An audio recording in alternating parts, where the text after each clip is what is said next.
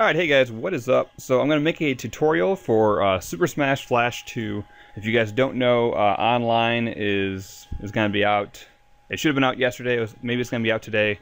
Point is, soon it's coming out. So I'm pretty excited, and I was, I made a post on Reddit about it, and a lot of people have a lot of reservations, and most of them come from the controller. And so a buddy of mine, C Sharp. Big shout outs to him. This guy, he figured out a really cool method to make it so that your controller feels pretty damn close to analog. So the idea is that when you dash in a direction, just like Melee or Brawl, if you press the stick all the way to the right, you'll dash. And if you move it slightly to the right or left, you'll walk. So full stick in one direction is a dash, and slight is a walk. So this allows you to do tilts, of course, easily, and all that good stuff.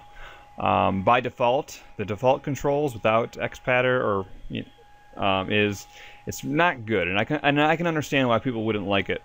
But this, honestly, this will alleviate a lot of your complaints. Like, it's not perfect, but honestly, it's close enough to the point where you won't even notice it for the most part. So let's check it out. So by default, this is silly.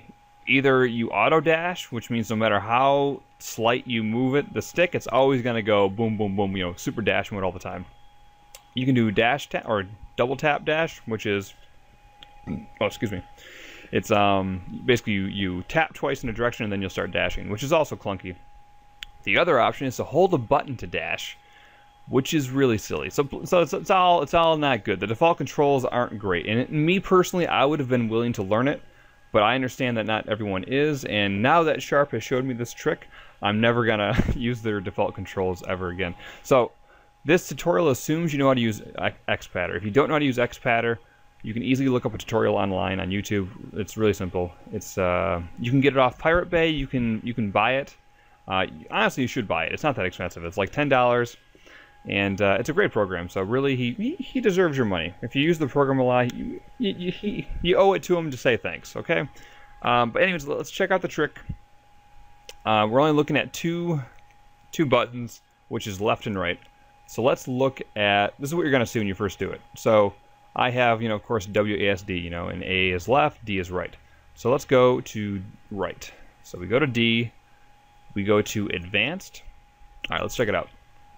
So what we want to do here, we notice there's a blank box next to the D. We click on that, and you see where it says 10%? We want to raise that to 95. So hit that plus button there, and do it again. So now we're at 95. We want to go to Add Distance Zone. So we add the distance zone, and then we add D again, and then we add the button for dash. So, and I have that as the number 2. Doesn't matter what it is, obviously. It can be whatever you want. And I'm going to, oops, where to go? It's right behind. Okay, and we go 2. And there we go. That's actually it. Let me just check to make sure my left one is the same as well. Yep, see, A95, A2. So, I wish I had a camera to show what it looks like in my hand. So just so I can show you how cool this is. But let's see. The closest thing I can do would be to let's see. I'm going to have this window open, and I'm going to both walk and run. And you'll see as I like move my controller. You see how it like lights up. See how it lights up over here? Yeah. So let's go back, go solo, go training, and I'll pick Falcon. And yeah, let's go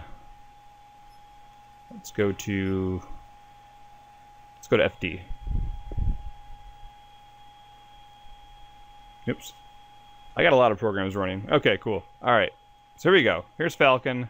Now let's show you. All right, now normally, here we're gonna look at A and D, right? Okay, so here's D. I'm walking, right? I'm walking. Here's A. Walking. Now, here's dash. See that? Isn't that pretty cool? So the same button can be used, or sorry, the stick can be used for both things, both walking and dashing. And that's the biggest, most important thing It's like, I don't know, it blows me away how cool this is. It's so simple, yet it fixes like a huge problem. So anyways, I hope this was helpful to you guys. Any questions, leave in the comments, let me know. And anyways, enjoy the game. So take care, peace.